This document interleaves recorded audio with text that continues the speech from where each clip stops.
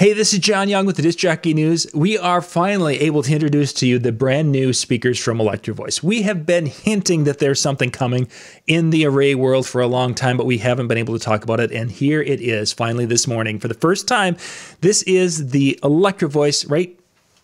Let's see, we're going there we go, right over there. That's the Electro, the Evolve 30, their new addition to the Evolve 50 line. The Evolve 50 is and now the Evolve 30. The big difference between the two units, a very similar look and style. The biggest difference is that the drivers, we've gone from 8 drivers in the Evolve 50, we're down to 6 drivers in the top. Let me just pop up to a picture here to show you that a little bit. I want to zoom in and let's see if I can get, there we go. Oh, that's a better picture all the way around. So this particular, the Evolve 30 has, I think they're 2.8-inch neodymium drivers, and there's 6 of them in here. Now with the Evolve 50, there's 8, and they're like 3.5-inch drivers, so they're a little bit larger drivers. This particular speaker system is a little bit for different uses than Evolve 50. We'll go with that, and I'll come back to that later when we get to the controllers. And you'll notice as we go down with the Evolve 50, the Evolve 50, we actually have the Evolve 50 has 1 speaker pole, and with the Evolve 30, we actually have 2, so we can go and use 1 if we were in a situation like we're up on a stage and we didn't want it this high, or we have the ability to use 2, and we don't have to change or buy a second pole, which is really kind of cool. The sub here, in the Evolve 50, we're looking at a 12-inch sub. In the Evolve 30, we're looking at a 10-inch sub. This total system has up to a 1,000-watt amplifier pushing that, 500 watts to the sub, and it has 500 watts available for the 6 drivers up on top. Now, the watts doesn't matter. We've talked about that. The big thing is the SPL. What's this going to do SPL? The Evolve 50 is rated to an SPL rating of 127 decibel rating. The Evolve 30 is up to 122 decibels. For most things, that's quite enough volume for smaller events, depending upon what you're doing. As you can see from my pictures, it comes in both black and white. As I'm kind of going through here, just giving you some different looks of it. Back up here, that's the system in black, and again, it looks like a smaller version of the Evolve 50, so it has that kind of a nice tailored look. This is where some of the magic kind of changes in this. This has the ability to bring up to 8 different channels of sound. You're seeing we've got what did we have? We can run 4 microphones into this coming across, and then we have the ability to run inputs 5 and 6, just a lot of functionality. The Evolve 30 is going to fit into those people who are needing to have something for ceremony sound. For a smaller acoustic guitar player who's going to be playing in a band and such, the Evolve 30 is going to be a perfect fit for that application. It's not for the person who's wanting to go do high school dances. It's not going to handle that. It's not going to handle even larger weddings, but the ceremony. This is going to be absolutely perfect because you can see we can run a high Z signal into this. We can run a line into this. We can run microphones into this.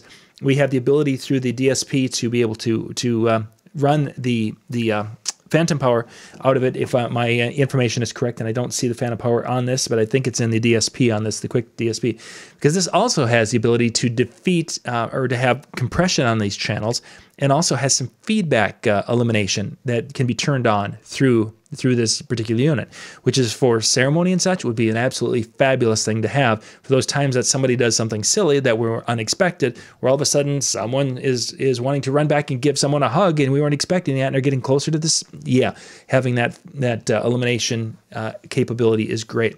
It has Bluetooth input capability.